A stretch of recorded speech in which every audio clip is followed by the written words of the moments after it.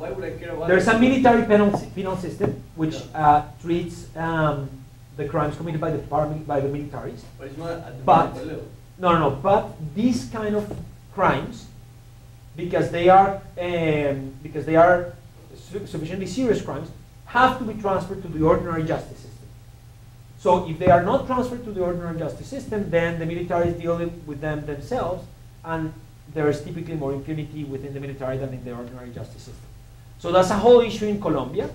And I'm going to show you that an important thing here is whether locally the judicial system was able to respond, look at the case, and take the case, and not let it being handled by the military system. So in that sense, local institutions were important.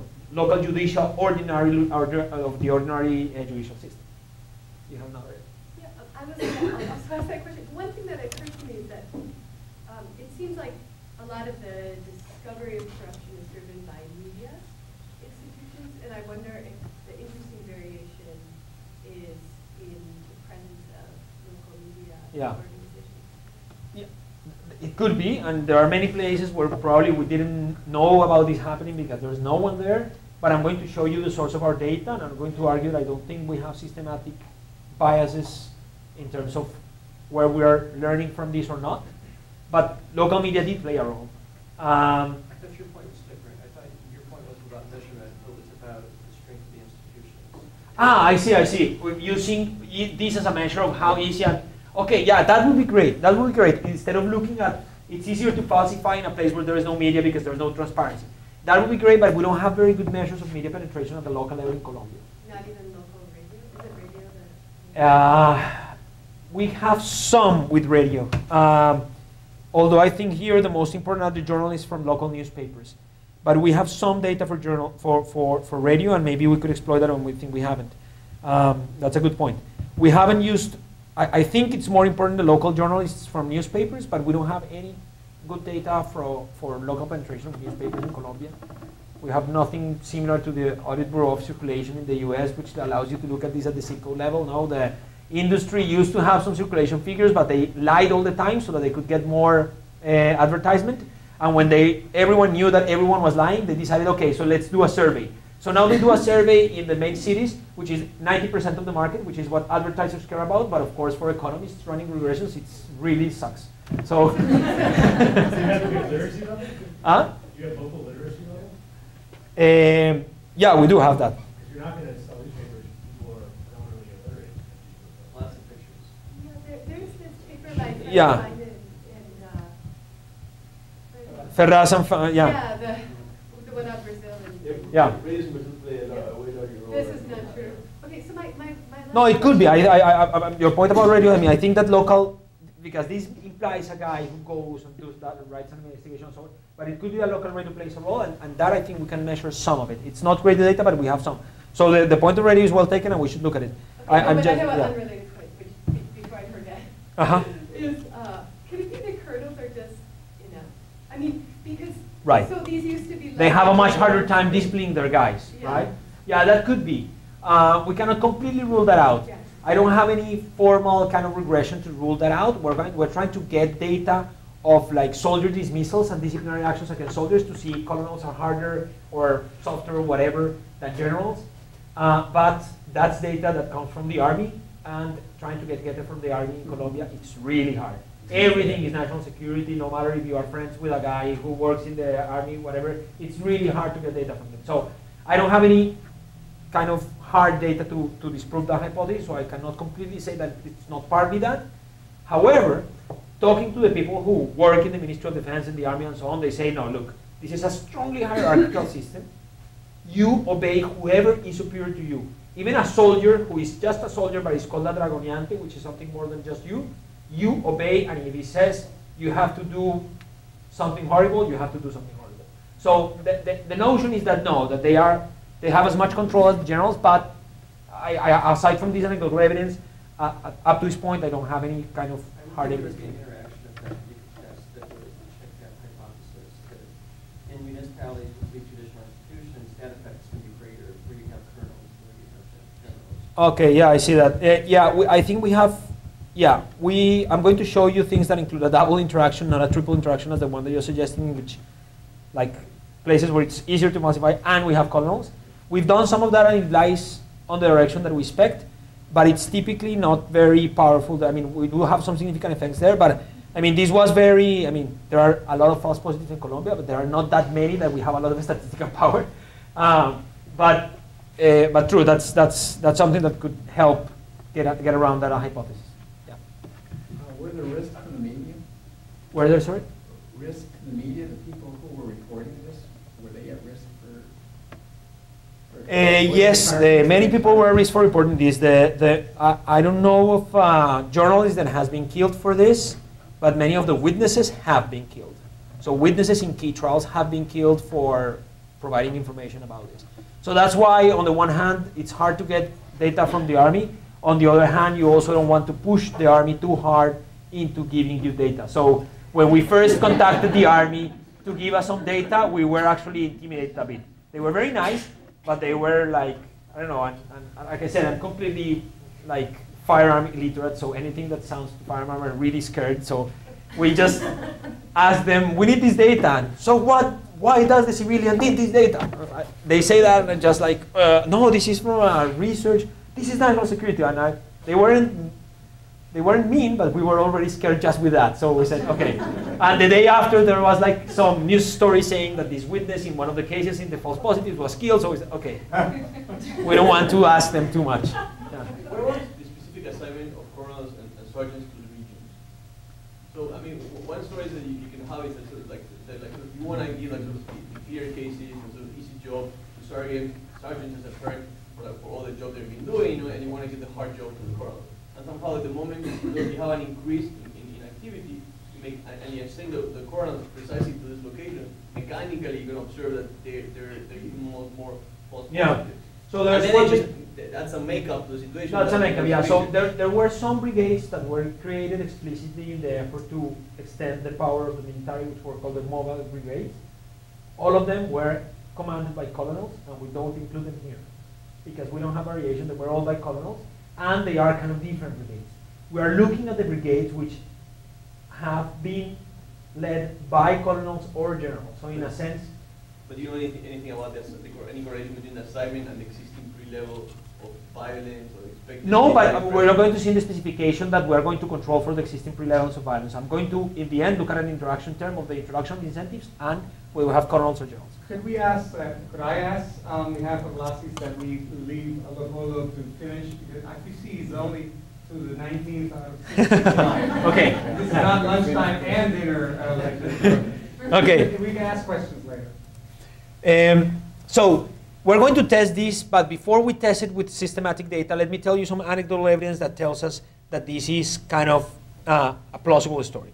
So first of all, there is institutional weakness and easiness to falsify in Colombia. There are a bunch of institutions in Colombia, the Office of the Attorney General, which is the Fiscalía, the judges, which is the ones who collect all the evidence that the Fiscalía provides and tries to make a case. The Inspector General, which is the one who is in charge of disciplinary actions, actions against public servants, and that includes the military. And the Ombudsman, which is collects complaints from the citizens. These are all instances which at the local level have presence, but if one of several of these branches, and they do exhibit that, is corrupt or inefficient at the local level, you are more likely to think that you can get away with a killing. So just to give you some numbers on that, out of the 1,000 plus killings that the Fiscalía has been assigned, by 2009, only 16 were resulted in convictions. So it's really slow and efficient. Now, if you look at the testimony from witnesses from these cases, the importance of local institutions also pops out. So for example, this is the case against Colonel Mejia, which is a guy who struck a deal with paramilitaries who would kill so-called guerrilla members, give them to Mejia, and Mejia would exhibit them as guerrillas killed in combat. So one thing, he was looking for promotions and glory. He's saying he was just not doing it for the money because the paramilitaries were giving him some money for this. He was also doing it for the glory. And las bajas, the killings, are the glory. And he actually was promoted to general. And after 19 false guerrilla members were killed, the witness says, well, that was presented as a great positive, as a great positive outcome, and he had no trouble in doing that because he had the help of the local director of the Attorney General office. So the local institutions were actually key in making this easy or not. And there's another testimony here, but let me just skip that because I want to move on to tell you the basic result. Now, how about the importance of rewards? This is a rare look into what happened inside the government by WikiLeaks. So we have to thank WikiLeaks for this. This is a cable from Ambassador, I can't remember which was the ambassador at the time in Colombia. No, but the U.S. ambassador. The U.S. ambassador sending this to a report to the U.S. government, saying that they talked to the Inspector General Suarez. Inspector General Suarez was the guy inside the army who was in charge of looking what went wrong, why did we produce all these false positives. And Suarez is saying, look, this started, this is widespread. This started, this guy Montoya, which is quoted here, is the guy who wanted to see liters of blood. And he said this was a bunch of things that had to do with the insistence of body counts as a measure of success. And here he's saying, despite some instructions of the Minister of Defense to the contrary. And also he's saying when this was, the first measures were taken to try to control this, there was some resistance on higher rank army officers who still thought that it was very important to say to the troops and to the colonels and so on that the measure of success is you have to kill a lot of guerrilla members. So they were really judging people by that, and the army members probably expected that if they did well here, they would get promoted, vacations, rewards, and so on. But now let's move to some more systematic evidence on these two predictions. So let me tell you a bit about the data. Of course, this is something that is not simple to measure. Our data source is CINEP, which is an NGO connected to the Company of Jesus. So these are priests. And that's good for us because in Colombia, in every municipality, you may be lacking some institution, but something that you are not lacking is a church. So they are present everywhere, and they basically collect information from a variety of sources. Local media, their own information from the judges, talking to us, Victims Association in the local areas. So of course, there may be underreporting, but if you're ever going to have a relatively coherent and complete information, is probably from these guys. As I said, they combine information based on a lot of sources. And one thing that is probably positive for us is that the fact that they combine this information and try to verify implies that we don't have the obvious bias that the official counts have, which is that they tend to underreport either because they want to hide the problem partly or because of geographic biases. There are places where just the local, the state institutions are not so present. It also doesn't have the other kind of bias which can come from victims associations, in which perhaps there was a guerrilla member in the family and they're just saying that he was a good boy, but actually he wasn't a good boy, he was a member of the guerrilla. Yeah, good boy it's a politically charged term in Colombia because that's the way President Uribe used to refer to some of his associates who ended up being related to paramilitary. So I should probably not say good boy. I say good boy and I immediately think of a mean guy. So, okay. So our data set includes every episode of arbitrary execution and unlawful detentions of the rebels compiled by CINEP. And from every case we know the date and the place of recruitment and of execution of the victim, whether the victim was presented as a member of the guerrilla, the paramilitaries, or an unknown rebel group, whether the perpetrators, alleged perpetrators, are from the army, police, or navy, and whether there is or not an ongoing investigation connected with the crime.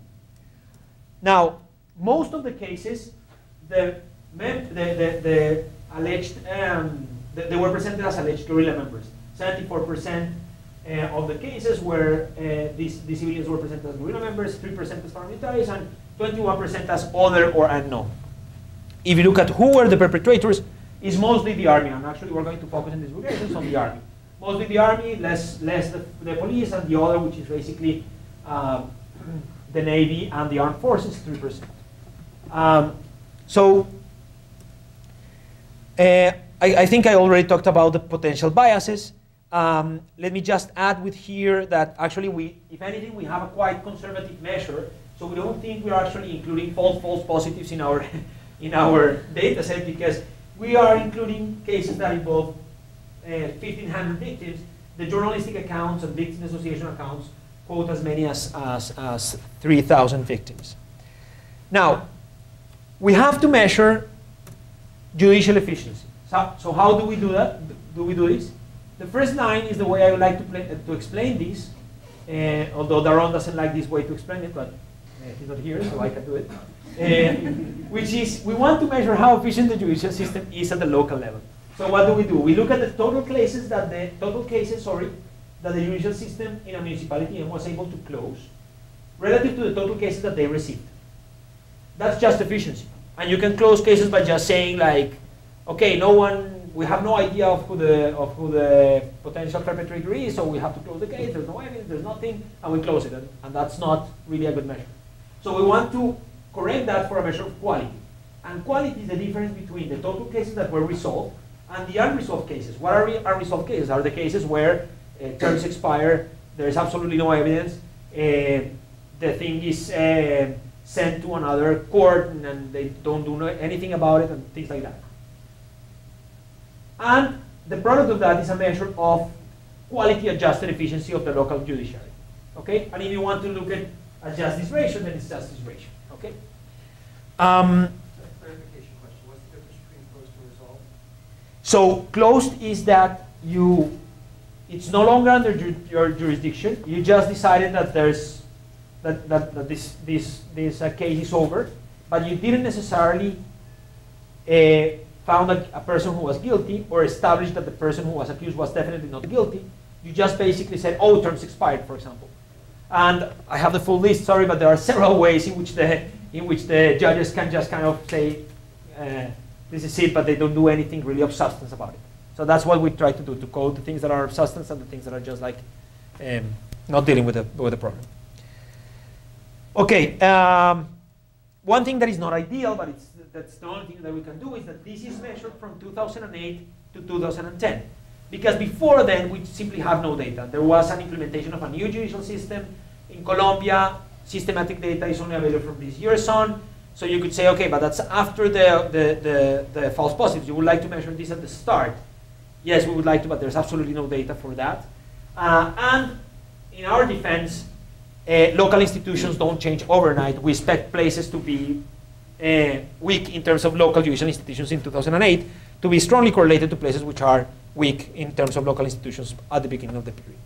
Now, how about identifying army ranks? I told you already that it's really scary or it's really difficult or both to get data from the army.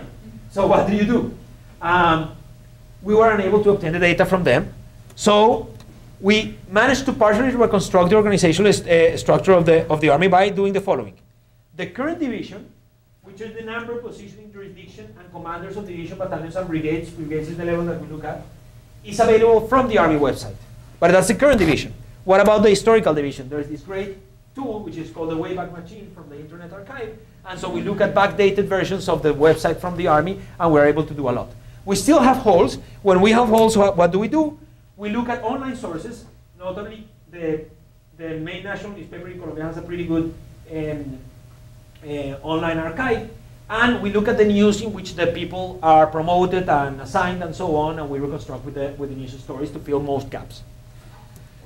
And so that's basically what we do, and then we match this information to the information from CINEP, which tells us which is the alleged brigade responsible for the false positive in question. So with this, we have a very simple empirical strategy. So let me explain it to you. We are measuring that as a dependent variable the false positives in municipality M at time t. And our main coefficient of interest in the first empirical strategy, which is the one that looks at army ranks, that is our first prediction, is looking at the interaction between whether the municipality is under the jurisdiction of a brigade that is led by a colonel, so colonel MT equals 1 if the commander is a colonel, and the interaction of that with a post-dummy, which is 1 after the high-powered incentives were introduced. When were the high-powered incentives introduced? We don't know exactly. So we have to move the window a bit. So we move it around 2005, 6, and 7. We also did 4, and it's the same. It's arbitrary, but we know at least we have kind of focal point is the directive of 2005, but we don't know exactly when that trickled down to the rest of the troops.